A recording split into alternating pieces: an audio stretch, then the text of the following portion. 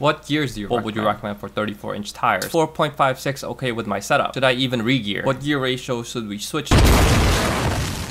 Hey, what up squad, it's your boy K-Flow. In this video, I'm going to be showing you how you can figure out which gear ratio is the best for your differentials. Now let's get this thing started.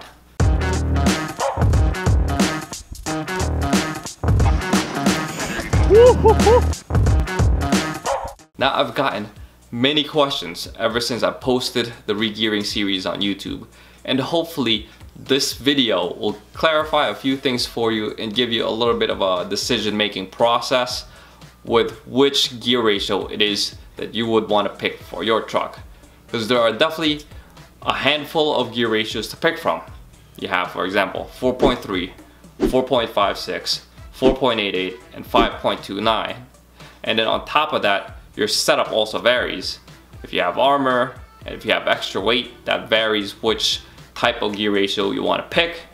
And then if you also have larger tires, so you have tires ranging from 33s, 35s, 37s, 40s, the list goes on and on as to which variable will be affecting the gear ratio.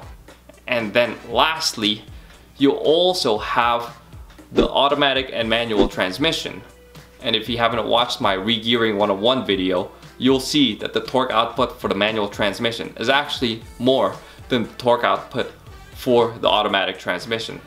So there's so much variables, and I can definitely see why many of you guys are indecisive as to which gear ratio to pick for your truck and for your application.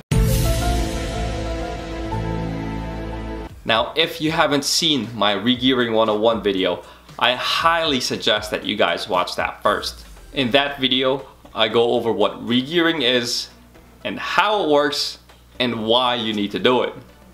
So now let's go over the decision-making points when it comes to re-gearing your truck. In my re-gearing 101 video, I do go over the gear ratio of the manual transmission versus the automatic transmission. And you'll be able to see that the torque transfer from the motor is much greater on a manual transmission than on an automatic transmission. When you're going from stock size to 33s or 35s, you're actually reducing the torque output. And what happens is the acceleration will feel a lot more sluggish when you go with these bigger tires. All that camping gear, all that armor, all that recovery gear, everything that you put on the truck increases the overall weight, which will also increase the rolling resistance, which will also make your truck feel a lot more sluggish when you're trying to accelerate. Now the fourth and final decision-making point will be whether or not you're going to be using your truck more for off-road crawling or on-road highway driving. Because this will become a balancing act. If you're doing more rock crawling, you'll definitely want as much torque transfer as possible to the wheels. When you're driving more on the highways, you definitely want to optimize as much of your MPG as possible.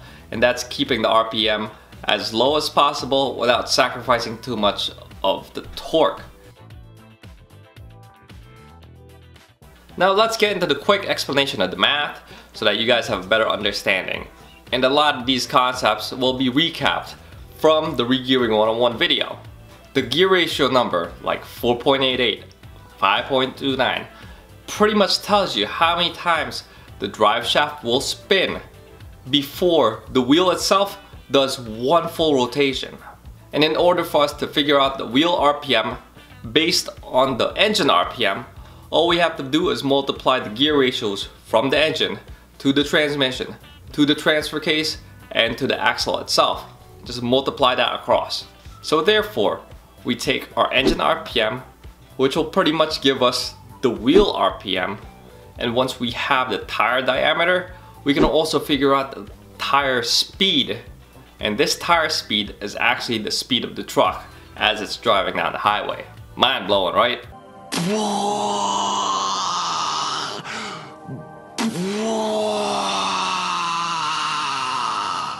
So now that we know how to get the wheel and tire speed at a certain RPM, we could put that on an Excel spreadsheet with the RPM on the one side and the wheel and tire speed on the other side. And this spreadsheet is just for the stock wheel and tire size. So now we could put that Excel spreadsheet on a chart with the x-axis as the RPMs of the motor and the y-axis as the speed of the truck. Now we can also add varying wheel and tire sizes as well as regearing choices. And we get this work of art. Now this chart basically tells you how high your RPMs are when you're going on highway speeds with the various choices that you make with tire and wheel combo as well as whichever gears you choose. And we also recreate this chart for the automatic transmission. Now the automatic transmission does have another layer of complexity because the stock gearing is actually a lot lower than the gearing for the manual transmission. That's why the automatic transmission has a tendency of gear hunting between the last two gears. We can get more into the details of that towards the end of this video, but for now we'll continue using manual transmission as an example. So please make sure you do watch this video entirely because all of these ideas will build off of each other. So here's an example to give you a better understanding of how you can read this chart. So if you're driving down the highway at 65 miles per hour with 5.29s as your gear ratio and you're also using stock tire sizes, your RPM will be screaming at around 3250 to 3300 RPMs. Now use these charts and ask yourself, am I going to be comfortable driving my truck at this highway speed and the RPM going this high? Now you're probably thinking, all this data looks good on paper, but how does it compare to reality itself? So I did take speed and RPM data for 65, 70, and 75 miles per hour using Google Maps for capturing speed so that it's consistent. I did this for my 33-inch tires and 35-inch tires on my 488 gearing. Here's a chart of what data I captured in reality when it comes to the actual speed of the truck given the RPM. And as you can see, it's very close. It's definitely a very close approximation in terms of the calculations that I made. Now let's start the decision analysis with the three most popular gear ratios out there, which is 4.56, 4.88, and 5.29.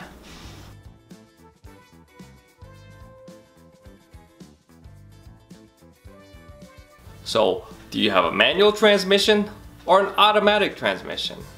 So now you look at the proper graph and then figure out your comfortable highway cruising speed. Now let's say your comfortable driving speed is 75 miles per hour. And if we take a look at the chart, 75 miles per hour at everything stock, your RPMs will be at roughly 2500 RPM. And if you examine the graph closely, the more you move to the right, the higher the actual torque output will be, but the higher the RPMs will be too at cruising speeds. So that you guys can follow the decision making process, we'll use my truck as an example. I have a 2009 Toyota Tacoma TRD Sport with a 4-wheel camper, 35-inch tires, and a manual transmission.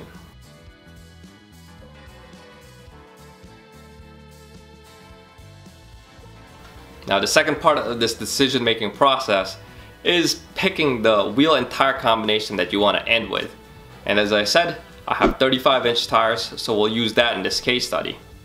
And the closest one right now to stock speeds will be 4.56 with the 35-inch tires.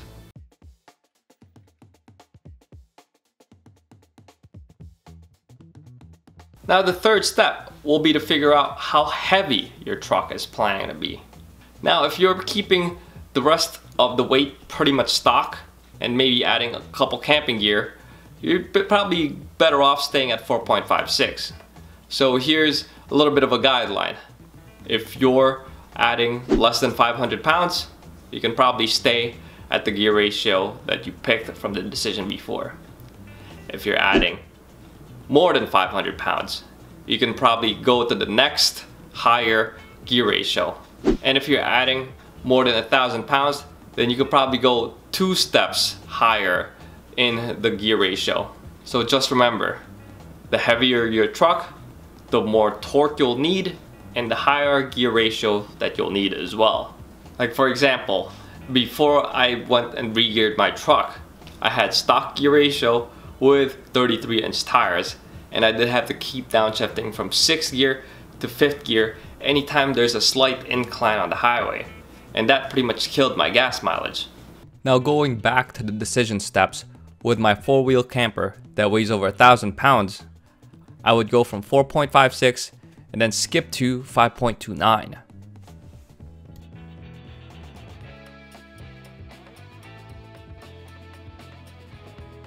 So now you can further refine your decision by figuring out whether or not you're doing more rock crawling or more highway driving.